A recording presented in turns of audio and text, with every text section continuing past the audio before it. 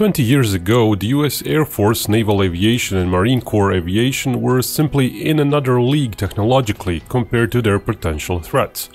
The US started to procure stealth planes, advanced missiles, radars and other sensors. Back then, Russia or China had none of those really. And while Russia made fairly modest improvements to their capabilities in the years since then, China rushed ahead. So much so that when we look at the situation 5 years ago, as well as the numbers today, one can notice that the US Air Force's technological edge has steadily eroded. This video will explore just where and how that edge shrunk.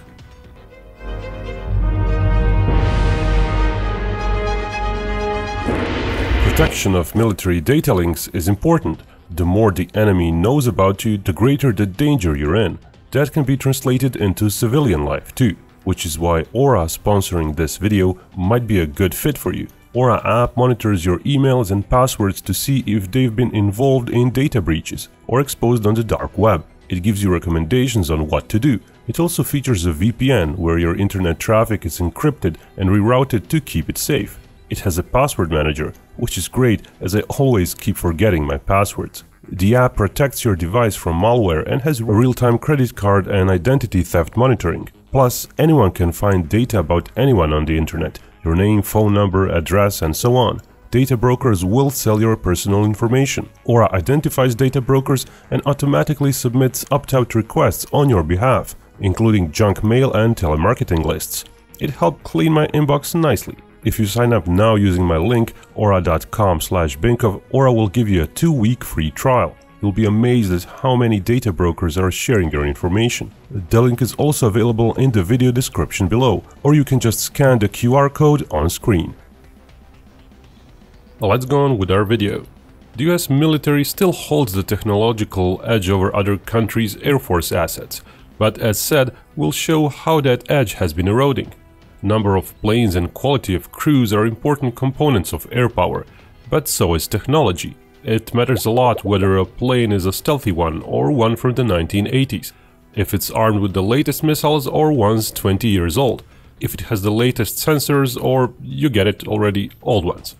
So we will cover several key technology points for modern fighters, such as the generational level of their radars and other sensors, their short-range and long-range missiles, their stealth levels, and overall generational level of the airframes.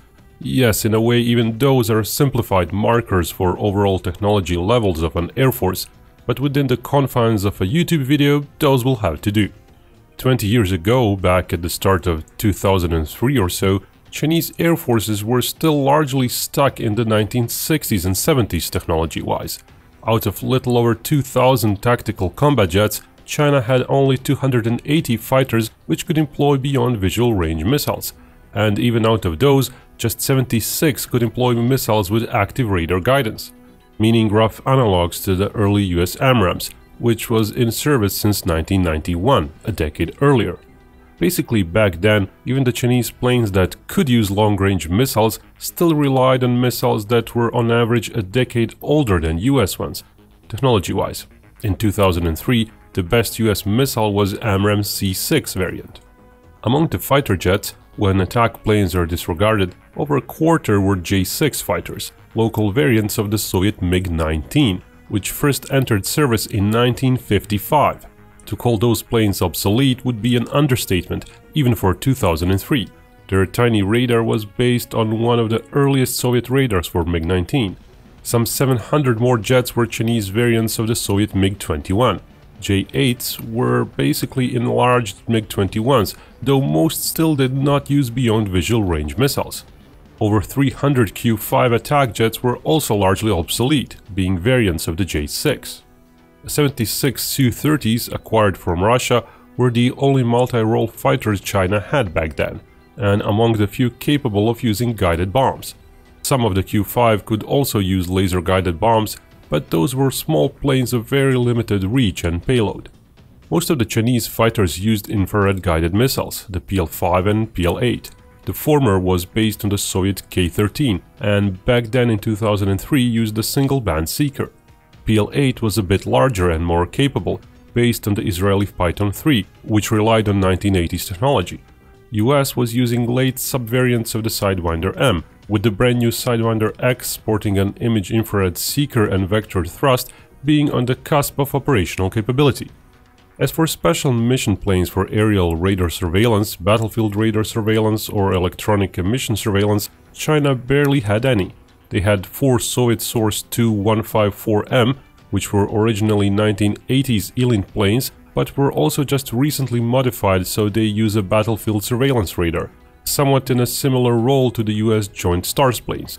Those were joined by 4 Y-8J sort of aerial early warning planes. They were quite rudimentary in that role. Let's compare those to the US fleet of early 2003. It operated 103 airborne early warning planes, though 70% were the smaller E-2 Hawkeyes, which were optimized for sea surface search, though still better than their Chinese counterparts back then. That's some 25 more AWACS-like planes than China.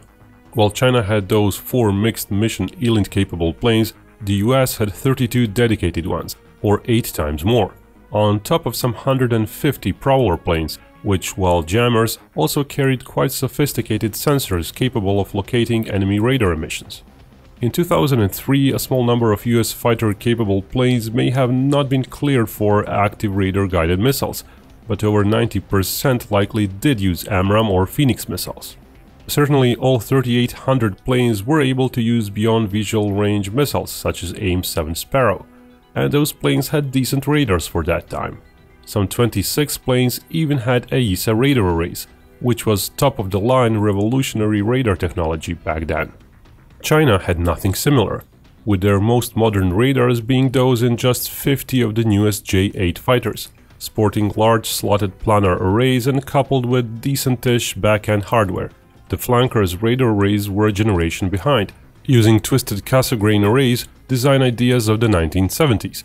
But due to the sheer size and available power, they still outperformed the J-8's radars.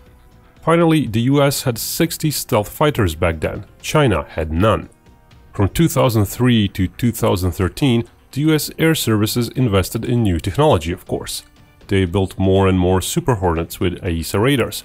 They built a fairly small number of F-22s, having cut their planned numbers.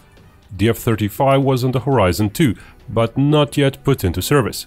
Missiles used were iterative variants of the AMRAAM, though Sidewinder X became a staple since then. Chinese air forces started procuring domestically made flanker variants and J-10 fighters, all 4th-generation planes, and an increasing number of AWACS-like platforms. The J-20 stealth fighter was still in the prototype testing stage at that point.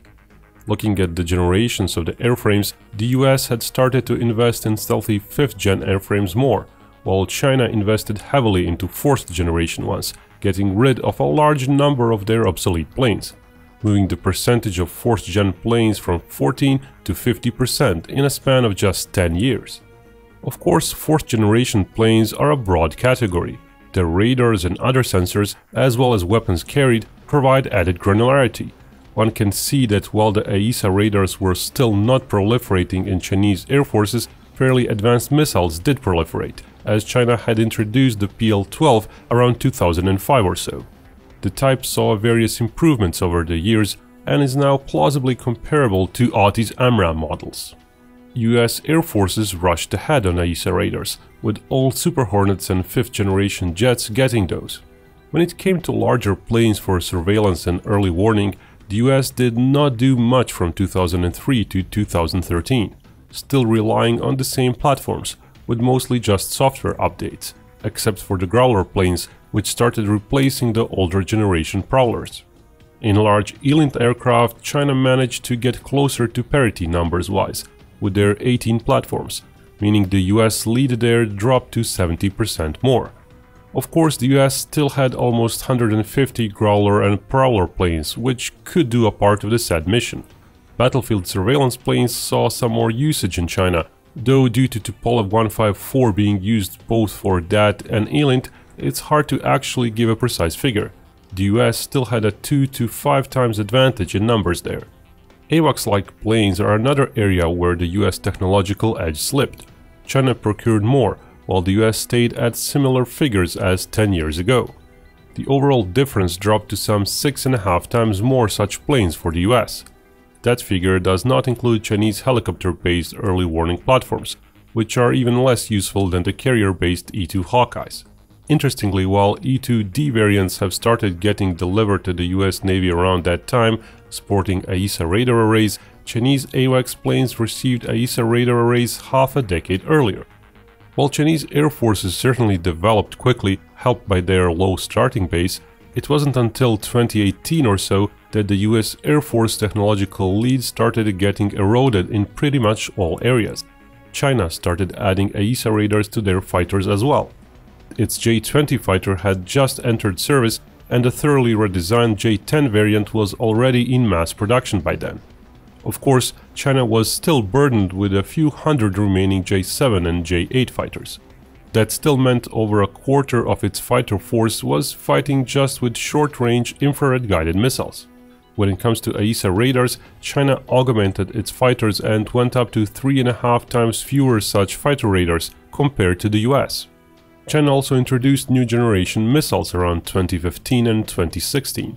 Both the short-range PL-10 and medium-range PL-15 seem to have proliferated to a large number of Chinese planes by then. Both represented large jumps in capability. While previous generation infrared-guided missiles were also improved over time, getting dual-band sensors, the PL-10 basically equaled US Sidewinder X. While the PL-15 seems like just an evolved PL-12, the US Air Force regards it as very dangerous. In 2015, US Air Force General Carlisle cited the PL-15 as the reason for starting development of a whole new missile to replace AMRAAM, and indeed the AIM-260 has started a crash course development since 2017. It is supposed to enter service by the end of this year, which represents development speed and urgency that's basically unheard of, even when including late Cold War metrics. One of the important quotes from General Carlisle was the need to outstick the Chinese missiles, suggesting the PL-15 actually outranges or at least matches the latest AMRAAMs. This past March, an official at an AVIC company missile institute said in an interview that PL-15's range exceeds 200 kilometers. Air Force Secretary Kendall also said US AWACS were vulnerable to PL-15 missiles. Indeed, when such large aerial sensor platforms are examined, one can see that the US actually fell behind China in actual technology it fields in its AWACS planes. Both in 2018 and even today, the US still relies on E-3 Sentry planes, which still sport the same radar array.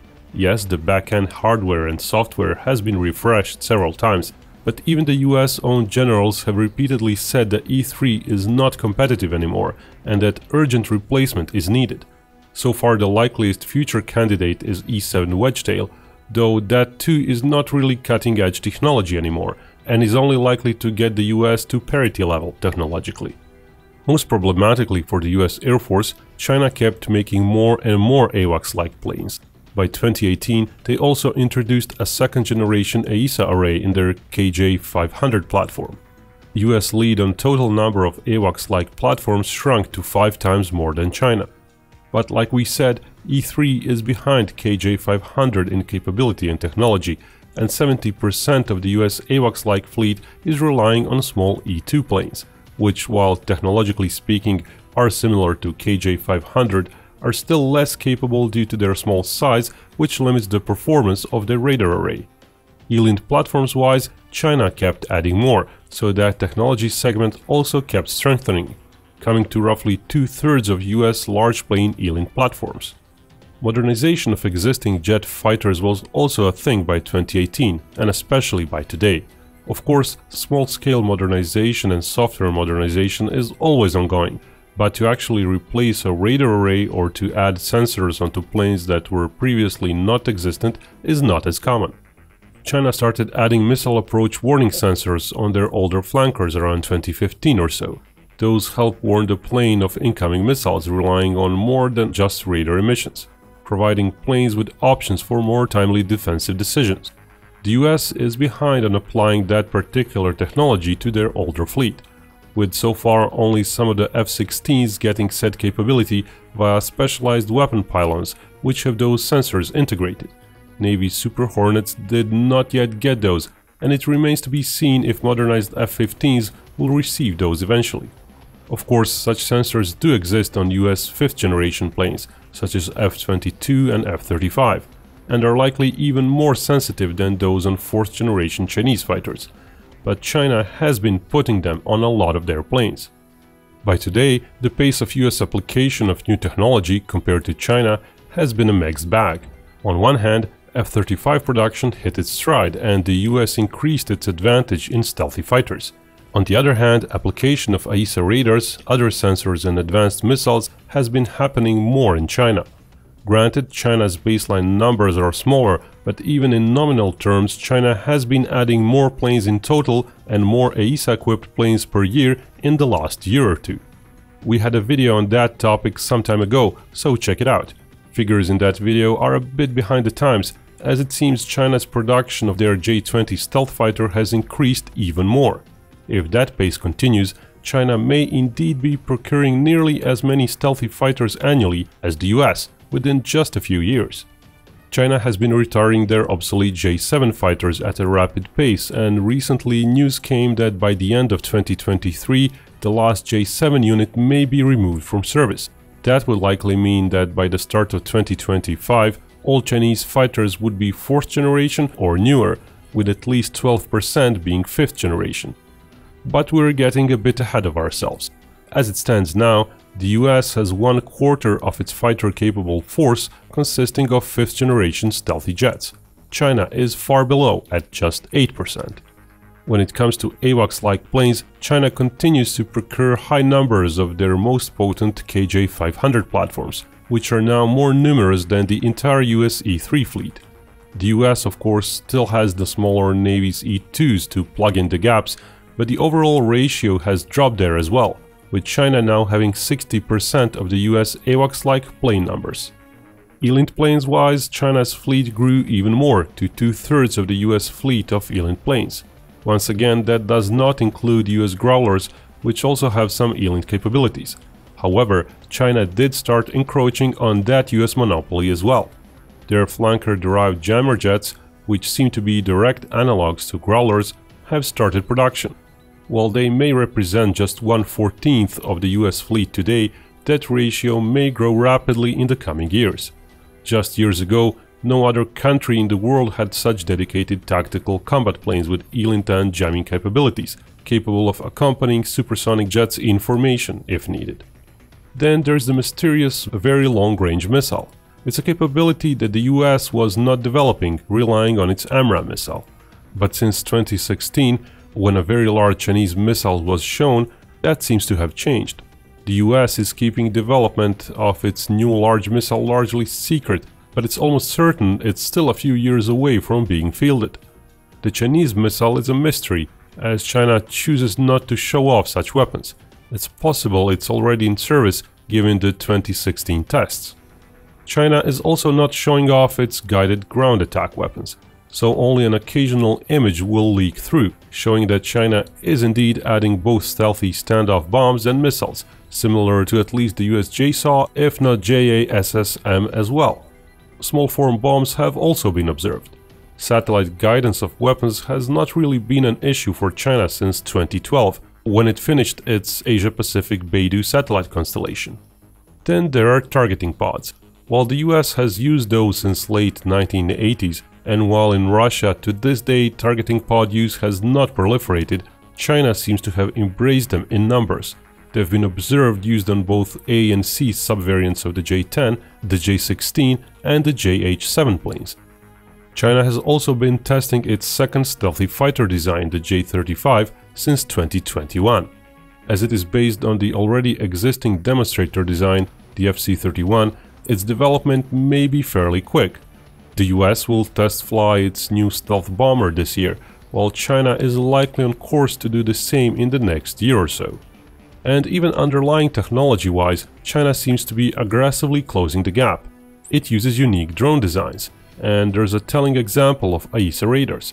As said, the first fighter jet AESA radars were accepted into US service some 23 years ago. China placed its first such radars into service some 15 years later. The next big thing in radars is a switch in underlying materials used in AESA radars, from gallium arsenide to gallium nitride. So far, the US has received 25 such radars by the end of 2022 for some of its fighter jets. It's unknown if China is using similar tech on its jets. But looking at the same technology being used in larger, easier to implement radars like ground-based surveillance radars, China seems to have shrunk the US advantage to mere years. The US military seems to have started receiving search radars with said technology around 2018. While China's military will of course not report such details, it might be quite telling that at a similar time Chinese radar manufacturers started promoting search radars with said technology for export, which may mean China's military is getting those as well. Now, it's important to stress that US Air Forces still retain some technology edge in most categories. J-20 isn't as stealthy as the F-35, for example, but as this video suggests, the overall edge has been eroding for some time, partially because the US needed a long time to actually implement a new technology and procure in-service systems, and partially because China has been catching up in baseline technologies in the first place. Current and future trends may not be good for the US Air Forces, but given the still very large numbers disparity not favoring China, the US likely has another decade or so before it really needs to worry. Then again, battles are not shaped by technology alone, as geography and politics can influence local numbers. So battles in certain locations may not be feasible for the US even today. That's it for this video. If you liked it, you know the drill. Subscribe and definitely hit the bell button too. You won't get notifications for future Binko videos without that. And if you really like our content, consider becoming either our patron or our YouTube channel member. Just click the join button for that. In both instances, you can get special perks like access to our monthly publishing schedule, early access to our scripts in development, and even early access to videos. And all our patrons and members get links to videos without any ads, to make your day at least a little easier. And remember, Binkov may talk about war, but only real peace can bring us all together.